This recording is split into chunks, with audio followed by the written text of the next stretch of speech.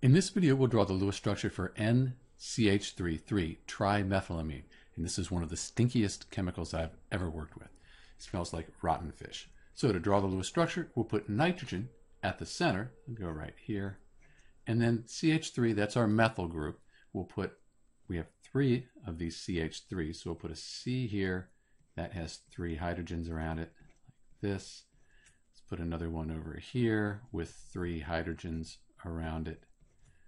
And we'll put one here, and we'll squeeze in 3 hydrogens around it.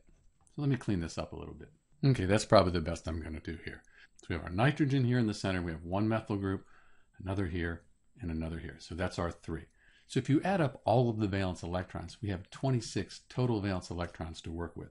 So let's put valence electrons between all of the atoms to form chemical bonds. And when we do that, we use a total of 24 valence electrons. Then we'll put those last 2 valence electrons right above the nitrogen here. So now everything has an octet, all the carbons and nitrogens, so their octets are full. And then hydrogen, that only needs 2 valence electrons to have a full outer shell. So this is the correct Lewis structure for triethylamine. We could also write it this way, as a skeletal formula.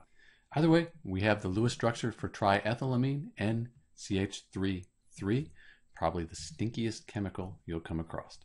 This is Dr. V, and thanks for watching.